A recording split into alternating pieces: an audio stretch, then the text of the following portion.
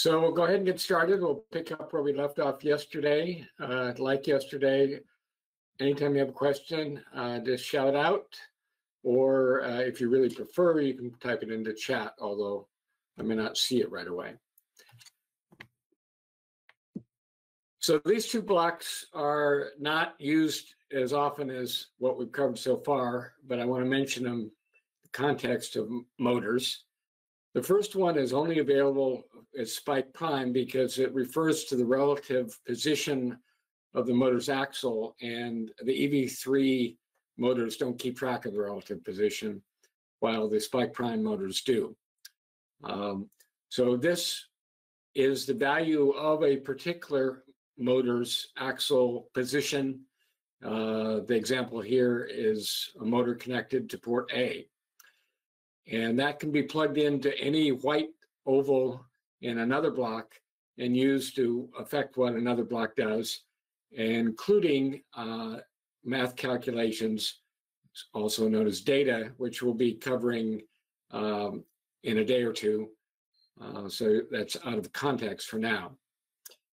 Similarly, the block at the bottom returns the current speed of a particular motor.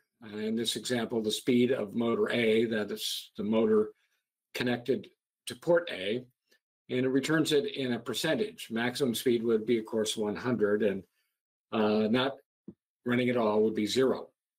And that, again, can be plugged into any other block to influence what it does, or it can be used in a calculation, and that calculation then could be used plugged into another block. Any questions about that?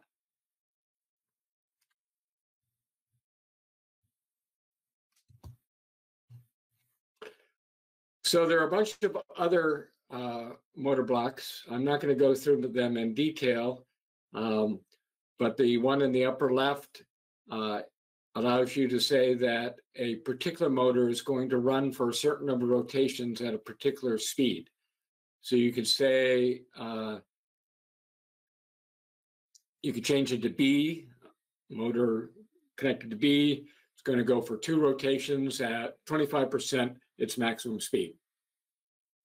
Second block is similar, but it starts the motor at a particular speed and it'll keep running until you say stop. And we saw the stop block on another slide. That would be a little bit more complicated, but is there for maximum flexibility.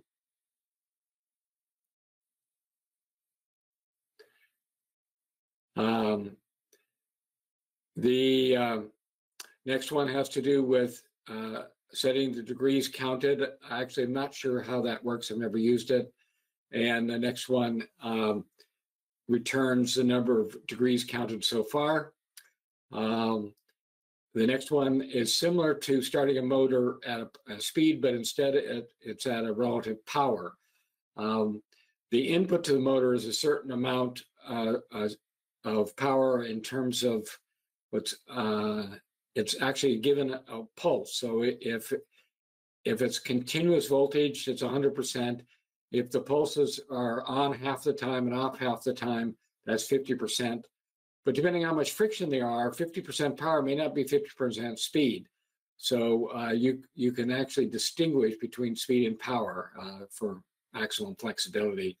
Although I might guess you would normally choose speed because that'll give you a more precise result.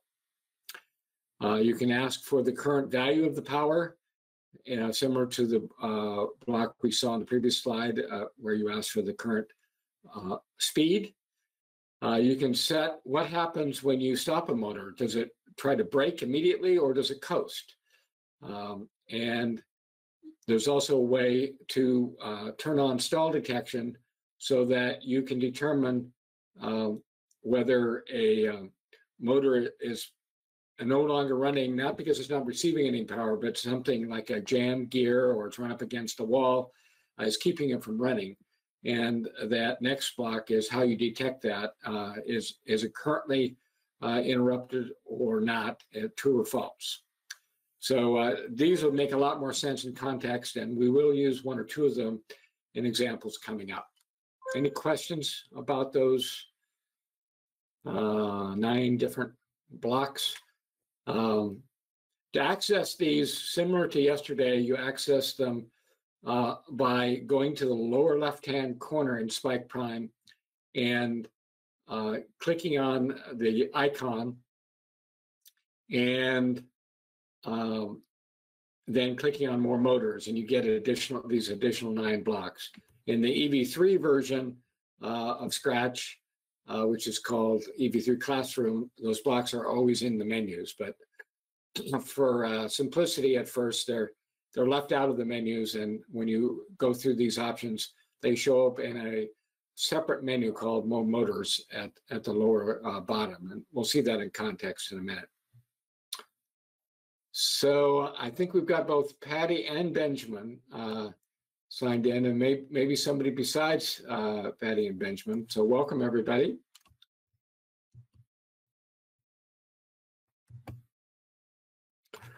So you've got PDF versions of these slides, I hope, because I emailed these slides yesterday, and we'll be starting the next group that I emailed you today. So at your leisure, please go through these homework slides. Ideally, actually do them using a kit, using the actual software, but at least think through how you might put together a program by a series of blocks that would do these things. Each step might be a single block, or it might require 2 or 3 blocks. And here's another series. Move forward for 5 wheel rotations, and then turn 90 degrees using a movement block, and then move forward again. So it sounds like we're trying to go in a square. So that's a long way of saying drive it in a square. And that actually comes up in one of the lessons that LEGO Education provides for the Spike Prime.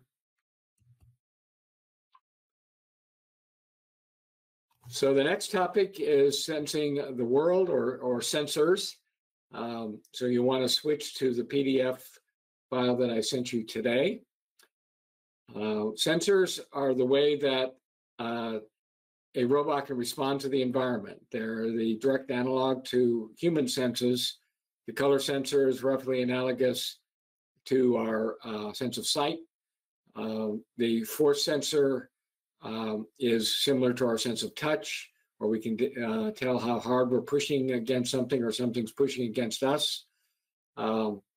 In the EV3 kit, that sensor is much simpler. It's either on or off, so it's called a touch sensor instead of a force sensor. But the Spike Prime kit actually has a fancier version of that can actually measure the amount of force as well as whether it's on or off. The distance sensor uses ultrasound. It sends out an ultrasound pulse and measures how long it takes for the sound to come back, and calculates the distance in inches or in centimeters. And in the EV3 kit, that's called the ultrasonic sensor, but it's used to measure distance. And in Spike Prime, it's called the distance sensor. Both kits have a gyro. The big difference is in EV3, the gyro is a separate sensor that you plug into a particular port. It uses one of the 8 ports, or actually one of the 4 sensor ports on the EV3. On the Spike Prime, the gyro is inside the hub, so it doesn't require connecting it, and it doesn't count against your maximum number of connector ports. You can also, on both kits, use the buttons on the hub, or that big brick, as if they were sensors, to influence what the robot does. But if your team is thinking about pressing one of those buttons, they should probably restrict to pressing them while they're in home base, because touching a robot outside of home base, they lose bonus points. Maybe it's worth it. Maybe there's something they want to trigger once out of base that's worth losing some bonus points. So let's delve into one particular sensor. Let's see, I can probably show you that too on the webcam.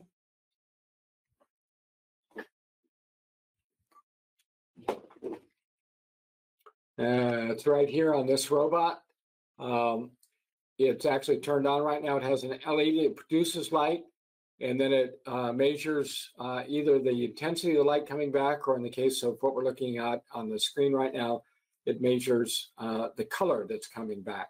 So it puts out a white light and then measures what color it gets back from the surface that it's pointing at. This particular sensor is pointing down on a robot, so that would be a reasonably good place to put the sensor if you wanted to detect the color of the mat as the robot moved across the mat.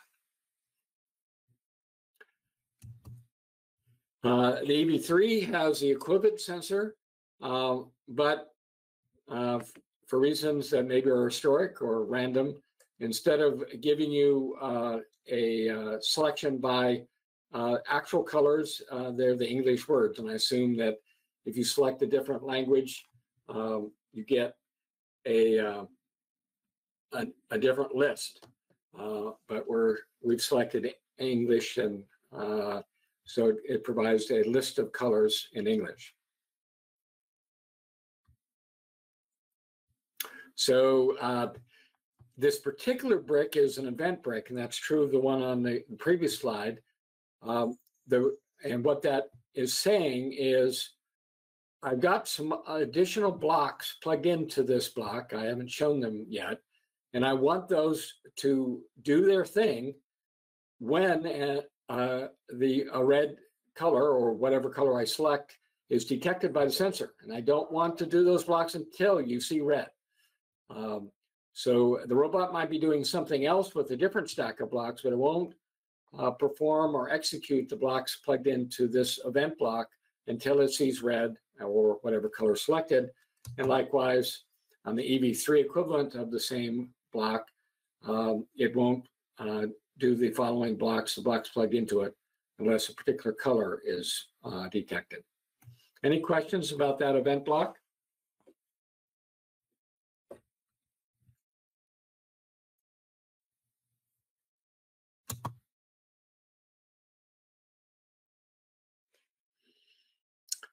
So another way of using the light sensor is essentially a grayscale. Instead of asking for a color, you're asking for how much light is reflected back from the surface.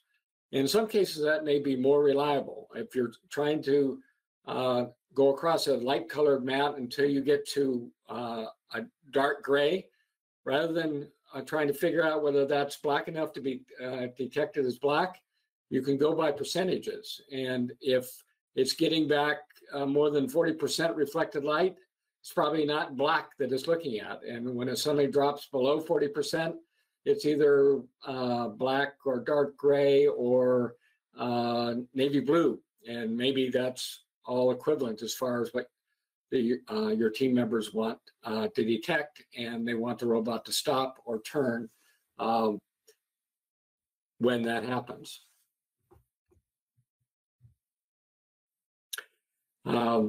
So the two blocks here that are not event blocks, one of them is a true-false block, and it'll, in the way it's been configured on the screen, it will be true if a light sensor or color sensor, to be more exact, is plugged into port A, and the value of the reflected light is less than 50%. It becomes true, and it would be false otherwise. You would then plug that into another block to influence what that other block does. And that other block could be an event block, or it could be an if block. And we'll see examples of that, particularly when you get into more complicated programs in the next couple of days, where we'll be doing control flow. The block at the lower half of the screen returns value. So it gives a number instead of a true-false value. So if you want to know what percentage of gray or light, actually, a high number is closer to white and a low number is closer to black, then you would use this oval-shaped block, and it would return a number. So if it was a bright area of the mat, it might be 70% or 65 or 85. If it was a dark area of the mat, it might be 20, 30, or maybe 35% light reflected. And that number would probably be used in some kind of calculation to make a decision.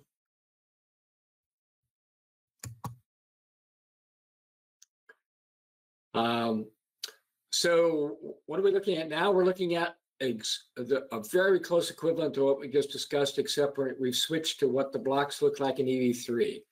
You can know that it's a longer block because it's got more English words on it than the previous one. Is reflected light intensity less than. This one just says reflection less than. So it's a wordier block in the case of EV3 for some reason, but it does the same thing. It has the same choices. You can set it to less than, greater than, or equal, and you can change the number that it's looking for. And the other thing that is relevant is that plugging in a sensor on the EV3 has to be plugged into a numbered port. So these blocks for the EV3 give you the choice of 1, 2, 3, or 4, while the Spike Prime version gives you letters because you can plug the sensors on a Spike Prime into any lettered port. So again, the significant difference in these blocks has to do with the difference in the kit itself, because the big brick called the hub is different in those two different kits. Any questions about the color sensor and the two versions of the blocks according to whether you've got Spike Prime or EV3?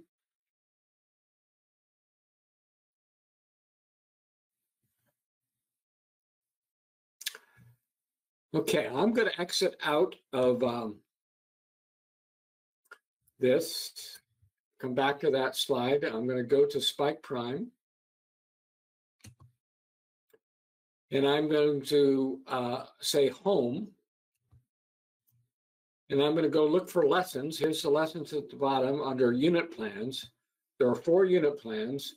The one I'm interested in is in the lower right, the yellow one, which is competition ready. This is actually a reference to First Lego League. So a bunch of the lessons included with the Spike Prime software, and similar lessons are available with the EV3 software, but they're not identical. If I then go into the lessons, the unit of lessons, I get some choices. And I can scroll down and choose a particular one by this scroll bar here. I've got Training Camp 1, Training Camp 2, Training Camp 3, and on it goes. So these are things that your team members, if they're using Spike Prime, might want to go through as learning experiences that are independent of this year's challenge. But the very last one on this list is a crane mission.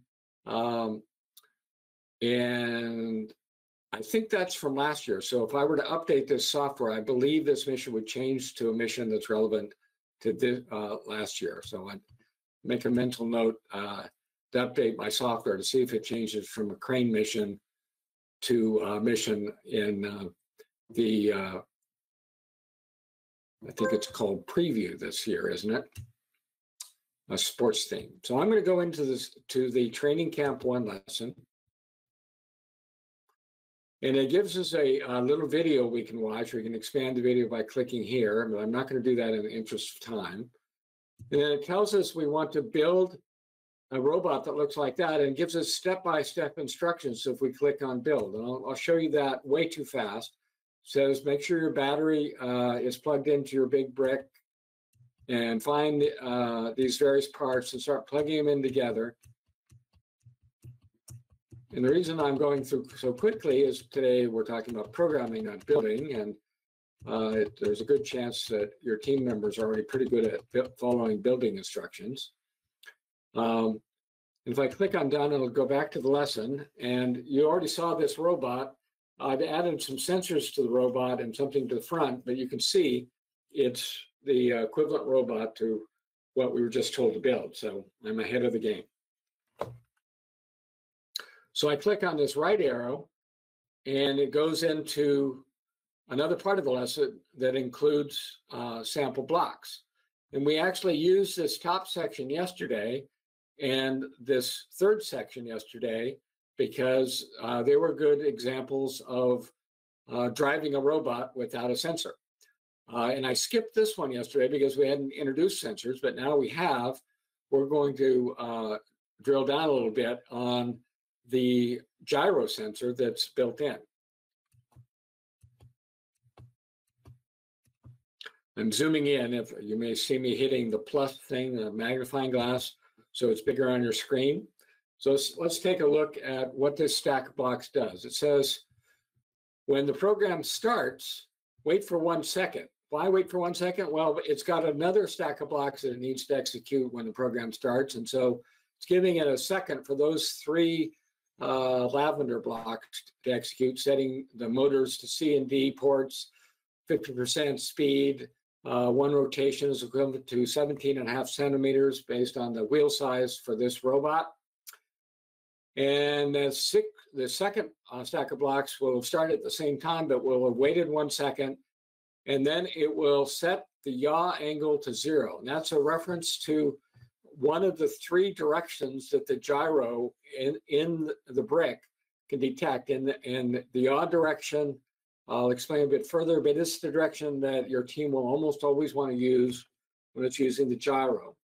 It's a reference to avionics, as in airplanes and spacecraft, and yaw is also used in sailboats. A boat can pitch this way, it can roll this way, likewise a plane, but when it turns left and right, that's referred technically to as yaw.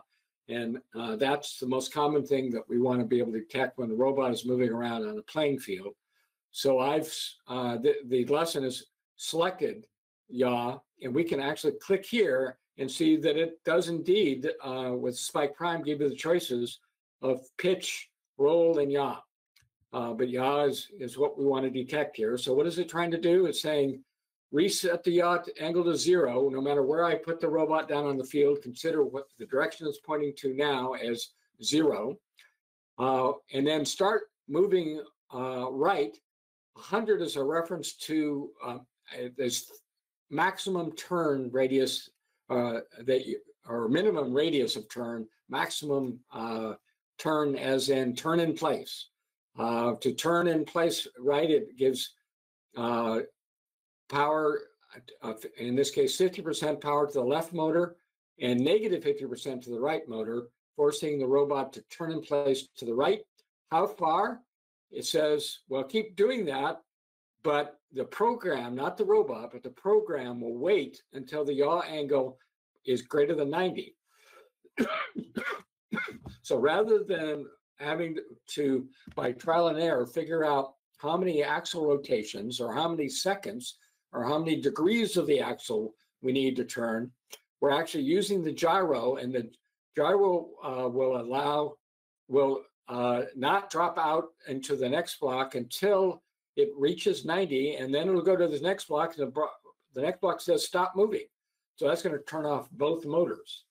So again, wait 1 second for the other blocks to run, reset the yaw angle to 0, wherever we're pointing now, start turning in place to the right, and the program then waits for the gyro detector to detect a yaw angle of greater than 90, and then drops to the next block and stops both motors.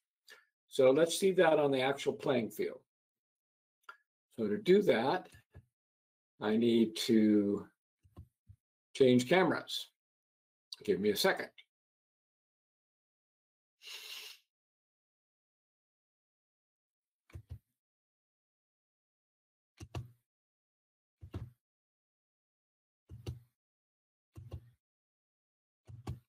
And I'm going to stop sharing my screen to give you a bigger view. You may remember yesterday the helicopter circle was a different color. This is a clever thing for about $11 you can get this 2-sided mat for your drone if you happen to have a drone, and I do, and I think the drone for Christmas and the mat for my birthday, or vice versa. So I got it on blue today because that works out better with what I want to show you. And I've put this program, I believe, in the 0 position, but I'm going to go ahead and re-download it. You won't be able to see me because I'll go ahead and turn screen sharing on again so you can see me do that. Go back to the Spike Prime software and click on 0. and then hit the down arrow button, I have to turn on my robot.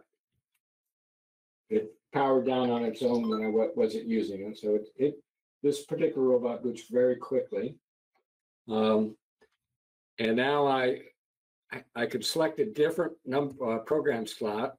Well, this is training camp 1. So let me select program slot 1. And I'm going to put this on the playing field. And this program is not in 1 now, but if I click, it's not connected. I need to connect Bluetooth. Give me a second.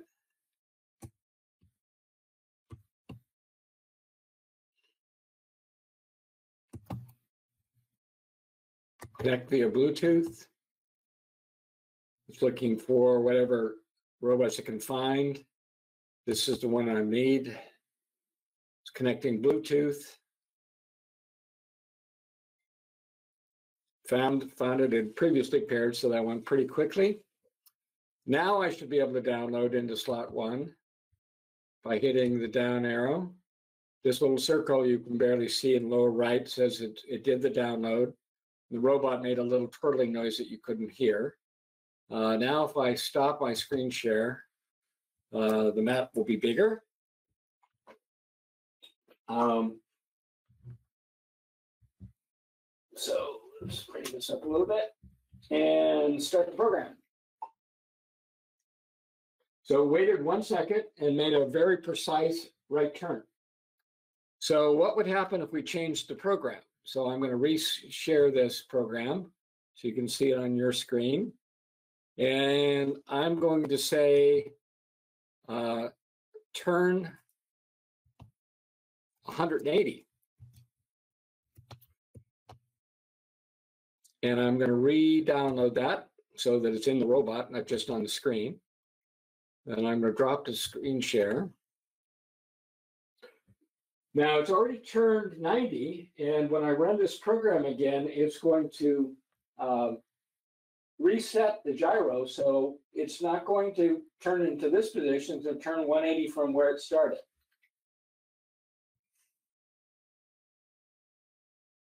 Oh, why did it keeps going? That seems like a bug. What did I do wrong?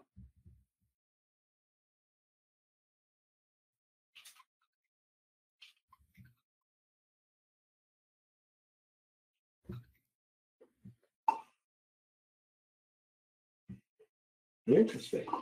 So there's a bug. I didn't expect that. So that's probably because it's when it gets past 180, it probably drops to negative 179. And so I need to give it a smaller number. How about 175? So it stops just short of 180. And re-download that. You would think that after 180 would be 181, 182, et cetera. But I think in this programming, all the angles to the left might be negative numbers. So I'm going to change it to 175 and see if I'm guessing correctly, that's the problem. So I think I re-downloaded, but I'll double check. So I'll reselect the program.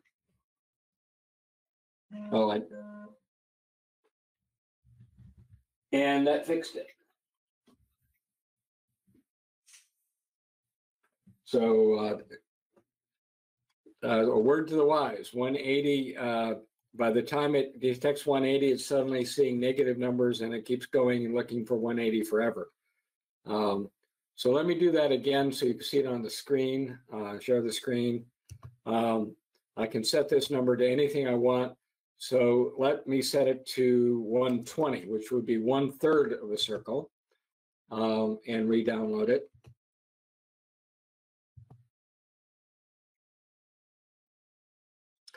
And then make the image of the circle bigger again.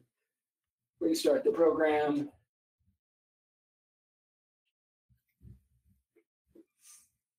So that looked like about 120. So let's belabor the point and see what happens if we try turning left. So one way to turn left is to turn this all the way around like that. Left is minus 100. And I'm going to guess that the angles are negative on that side. So I'm going to change this to minus 120. And I want it to be less than minus 120 because as it's turning left, it'll be minus 5, minus 10, minus 20. And I want it to be less than minus 120 before it stops. But this particular green brick doesn't allow me to change from greater than to less than. That's frustrating. So I'm going to pull this out of line. I'm going to go over to operators, and I'm going to get the less than brick. And I'm going to take my, plug it into the less than brick. And I'm going to change that one to minus 120. And I'm going to toss away the other one and drop this one in. So start moving. Oh, I'm sorry, I messed up two things. This goes there. There we go. Start moving left, negative 100. Wait until the yaw angle is less than minus 120. So counterclockwise until negative 120. I hope I'm leading us in the right direction. If not, we'll debug it together. So that's downloaded.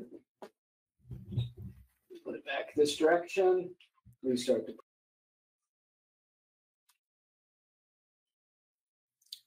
Okay, so I'm going to close out of this. And I'm going to go back to home. And I'm going to scroll back down to unit plans and then competition ready. And I'm going to scroll down to training camp 2.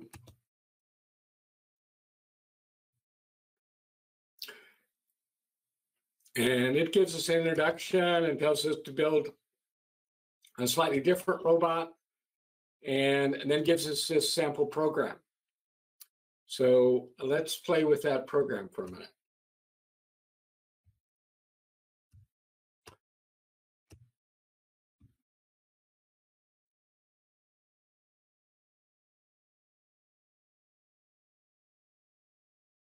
I'm going to make this bigger so you can see it just a little bit better on your screen.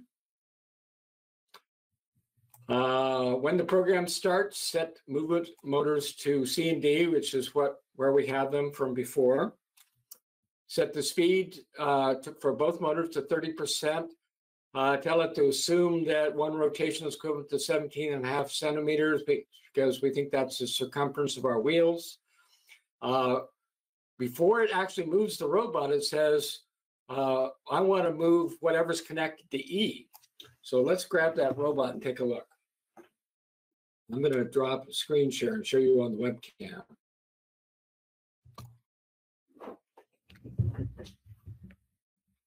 So I've got this motor connected to E.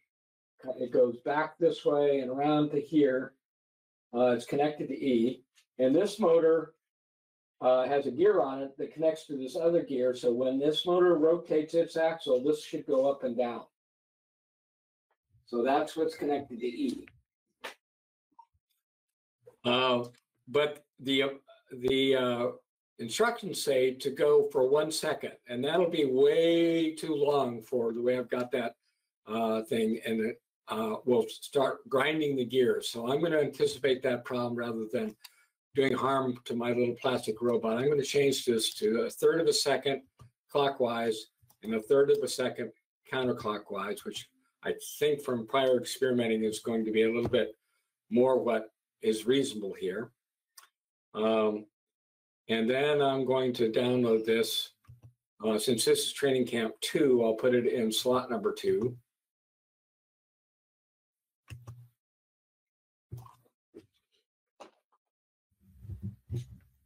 And well, I didn't show that to you on the screen. My apologies. Let me show you the screen briefly.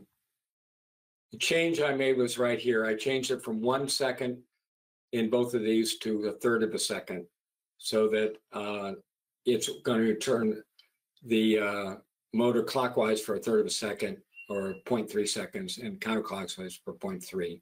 And I downloaded that into the robot.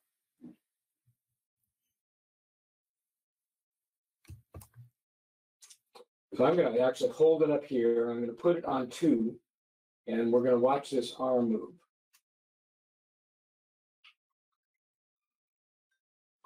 So a third of a second was enough to move it up and then down. And let's see if I start it up here, if it gives a little result. So if we wanted a bigger movement, we could go back to the program. This time I'll remember to show it on the screen and change it to, let's say, in one direction, 0.7, in the other direction, 0.4. And this is in seconds. We could change it to rotations, but we'll stick to seconds for the moment.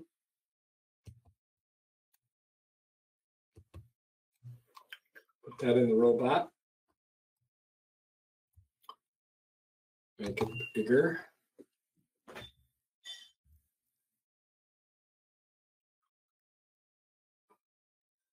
So it went way up and then down a little bit.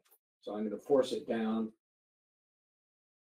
7/10 of a second is enough to go way up, and then 3/10, it just brings it down a little bit. So that may or may not be what your team needed. And I would recommend not doing it with seconds. I'd recommend doing it with rotations. So let me go back to the program. And I could change it to rotations or degrees. In the interest of time, I'll just ask you to trust me that it would probably work. I'd say 45 degrees up, and then come back down 30 degrees. So that would be a more precise way of controlling that arm going up and down, depending on whether we're trying to lift something, grab something, pull something, drag something.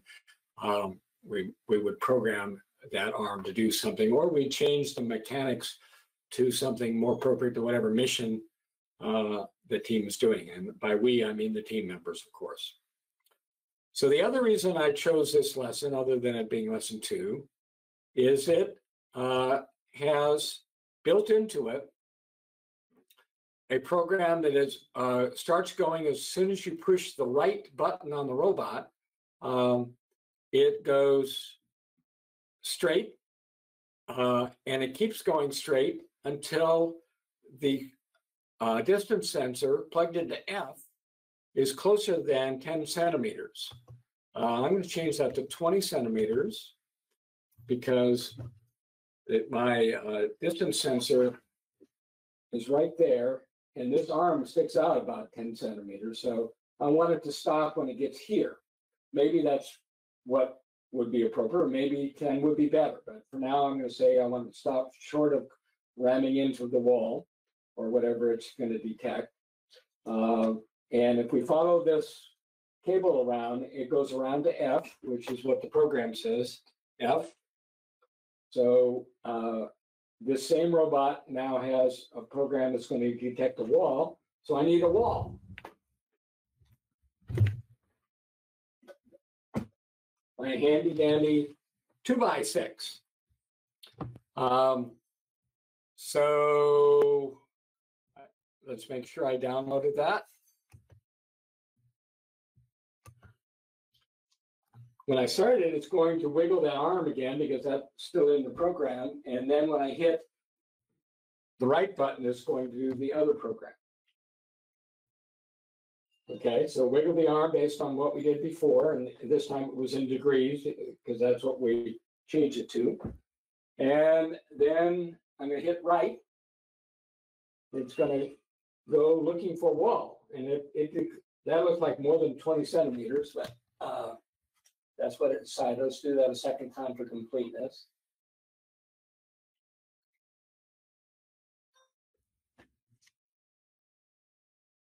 So I'd have to get my metric scale to determine whether that's really 20 centimeters away, but perhaps it's not as precise as I would like it, or maybe my eye is mistaking that. It looks more like 25, 30 centimeters to my eye, but maybe the robot's right. Any questions about that?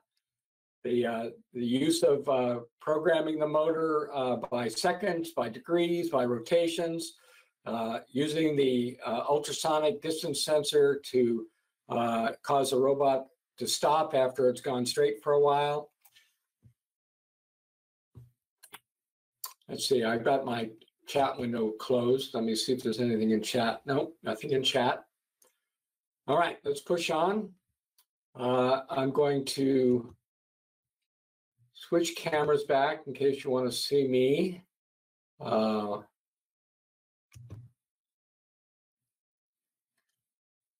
I take that back. Let's go to the color sensor now. So I'll leave that the way it is. I'm going to go back to the software.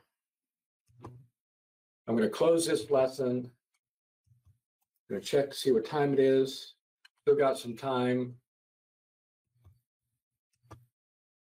I'm going to go back to home. I'm going to go back to the same way I went before, but this time I'm going to go to training camp 3. If you find this confusing, it's because I'm going over it a little fast and incompletely, but these lessons are all available in the Spike Prime software, and there's similar lessons in the EV3 software. So now we're in training camp 3, and I'm going to skip the intro. I'm going to skip the build instructions because I've already done the build. And we're going to look at a different program that's a sample program.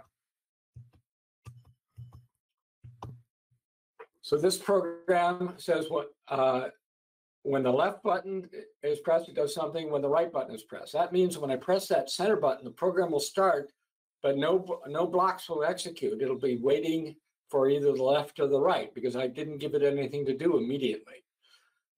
So with the left button, it will set the motors it's using for driving around to C and D, set the speed to 50%, tell it to start moving, but go straight.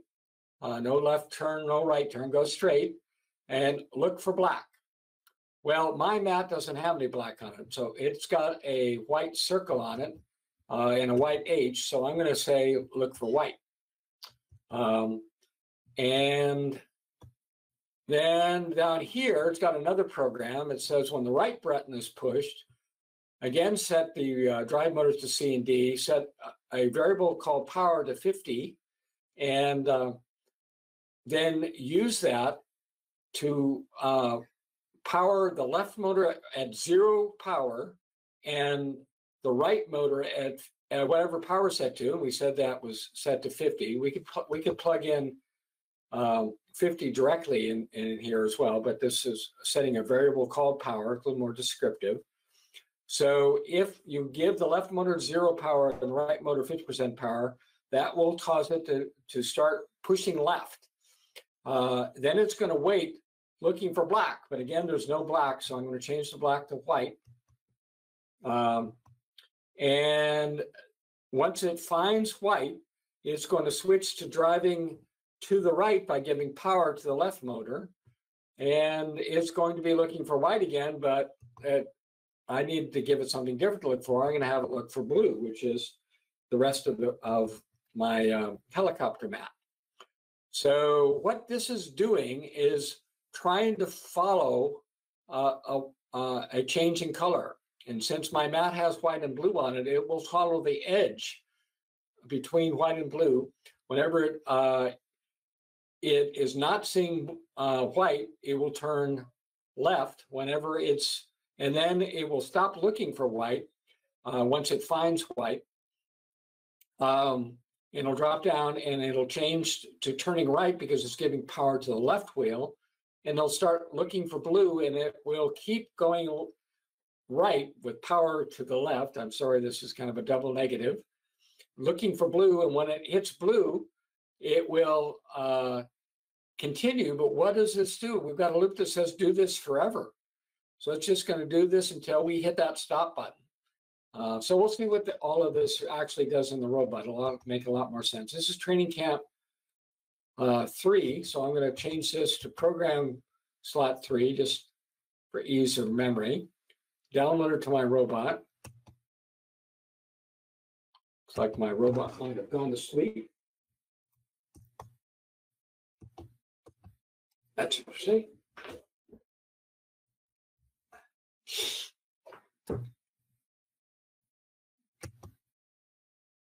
I'm going to have to reconnect it. I lost its Bluetooth connection.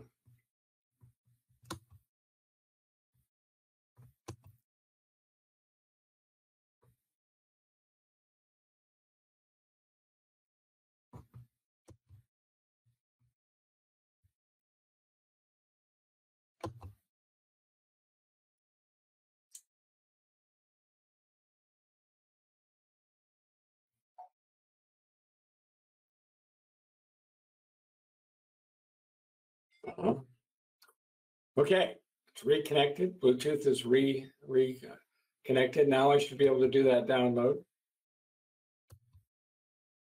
Okay, it made a clicking sound that you might have been able to hear. Let me do that again, right up against my microphone. You might be able to hear that.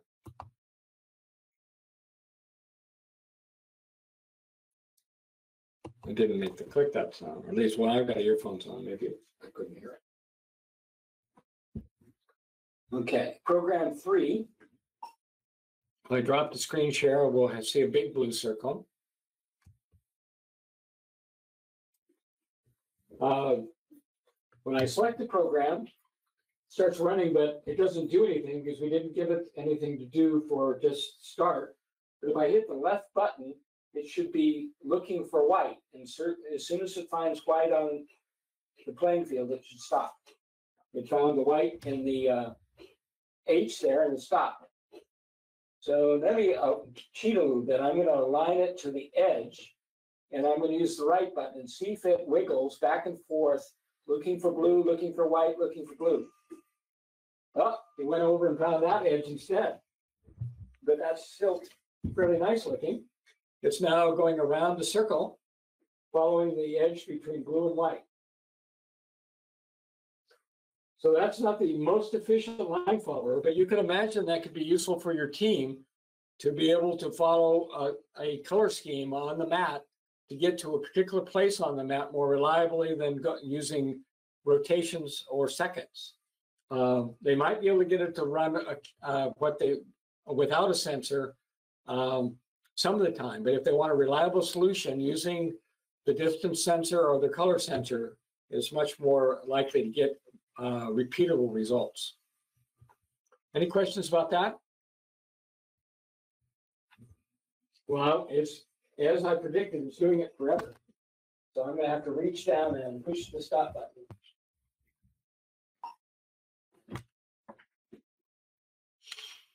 All right, so now I will go back to the slides. We've covered quite a bit of ground. Let's see what's left on the slides.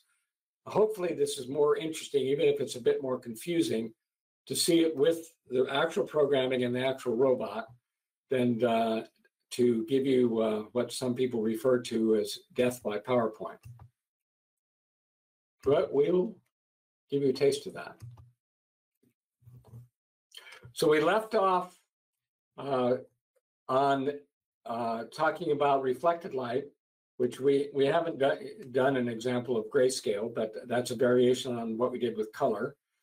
The next slide is going to talk about the pressure sensor, which is another sensor in the kit, which we haven't demonstrated. If we have time at the end, I can try to hook up a pressure sensor and demonstrate that for you. But you have 4 choices in Spike Prime. Is it pressed? So start doing some blocks when the pressure sensor is pressed. Hard pressed is pushing it all the way down rather than just tapping it, or wait until it's released, or wait until the pressure on that sensor changes. Now, that's all kind of interesting. I could demonstrate this for you with a little bit of time by using my finger, but that's not what the team is likely to do. If they want to use this at all, they're going to probably put some kind of mechanism like a swivel arm on their robot that when it swivels, it applies pressure to this sensor so that maybe it moves until the sensor to the swivel arm touches the wall in the 4x8 playing field. And then it detects that swivel arm pressing up against the wall by a change in pressure on the sensor. And it says, oh, I found the wall. Now I want to back off and turn left, or now I want to back off and run until I find blue. So it gives them another degree of freedom of making decisions on the playing field using the pressure sensor. If you will, it's the touch of the sense of touch to complement the limited color vision that the robot has and the limited ultrasonic sensing it has.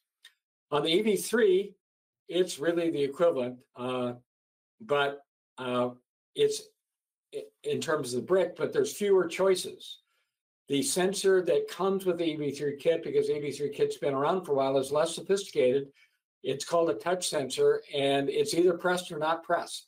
There's no hard press or soft press.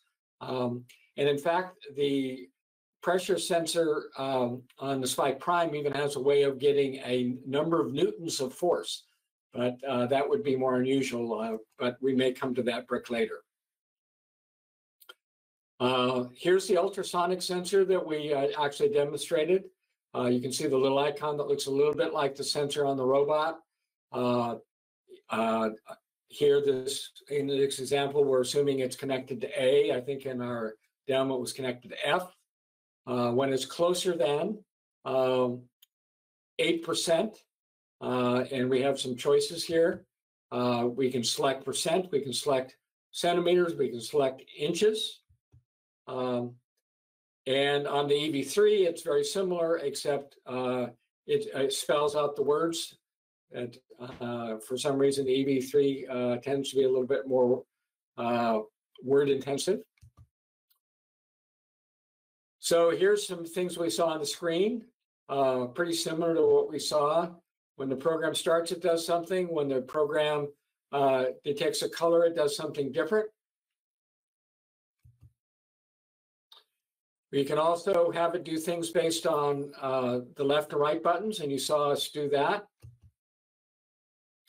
The EV3 brick has lots of buttons on it. So there's actually 6 different choices of what you can program the EV3 to detect and start a sequence of blocks based on pressing various buttons on the EV3. The Spike Prime has 6 choices for sensors, not including the gyro because that's built in. And the buttons don't count for port numbers, and the timer likewise. The EV3 has 4 choices where you plug in the sensors. You can get true false values from the sensors. You can get values from some of the sensors. The true false values are shown here for the EV3, and here's the values you can get back. You can get back a value for the color, for the percentage light, the number of newtons from the force sensor, the number of centimeters or percent or inches from the distance sensor. You can ask the timer for how much time is left. And similar things for the EV3, but the difference is the touch sensor is always true false, so there's no value you get back from that. We use the gyroscope in a different way. The gyro on the EV3 is always an angle, always a yaw. There's no pitch and roll. And here's the homework.